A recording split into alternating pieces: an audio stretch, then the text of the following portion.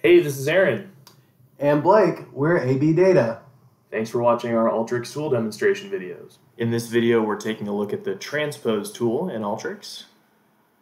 One of the great tools from the transform category. It allows us to pivot the data from a horizontal orientation to a vertical one. So great when working with wide data sets.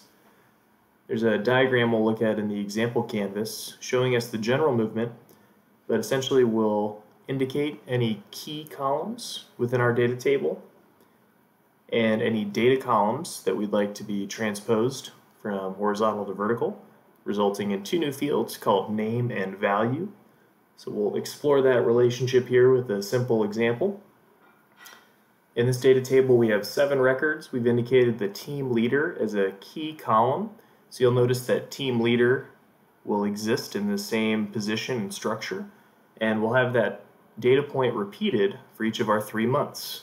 Here, Jan, Feb, and March show up as our name field, indicating they used to be the field name. So we'll take a look at the example canvas available for the Transpose tool. Lots of great content here, comparing it to the crosstab tool that we'll explore in another video.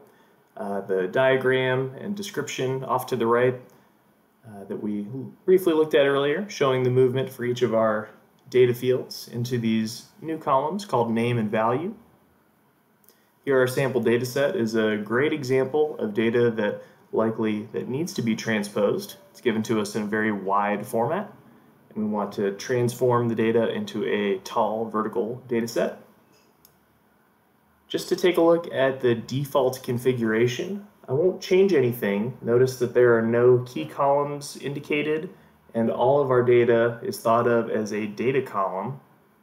So all 160 data points in that table have been reoriented under these two new fields called name and value. Now, by modifying the configuration, and for this first example, we'll select the first 4 fields as key columns. Notice when we select something as a key column, it gets deselected as a data column. And the dynamic or unknown field at the bottom of our data column list is great when you're working with data that will change over time. So you may have a dynamic number of fields you're working with.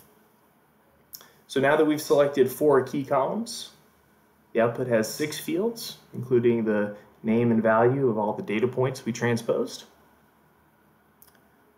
Now in the second example, we'll transform the data in a slightly different way. Instead of looking at the monthly sales, this time we'll have only the product as a key field, and the fields of category, age range, and monthly sales as our 3 data columns. So for each product, we now have 3 records indicating those 3 values. And because this is a mixture of text strings and numbers, Alteryx is going to revert this to a v-string data type, allowing both numbers and text. So in the first example, it was all numbers, and Alteryx converted that into an integer field type. And for our last example, we'll select the first 3 fields as our key columns, and this time we will drop the average monthly sales as a data column. So we can also use this tool to drop unneeded fields as we are transforming our data tables. So in this case, each of the individual months, these are the data points we'd like to see as our value. And again, the name corresponds to what the field name used to be before we changed the shape. Thank you for learning with us today. Good luck on your Alteryx journey. For more information on custom training, managed service automations, and more, please visit our website at abdataconsulting.com.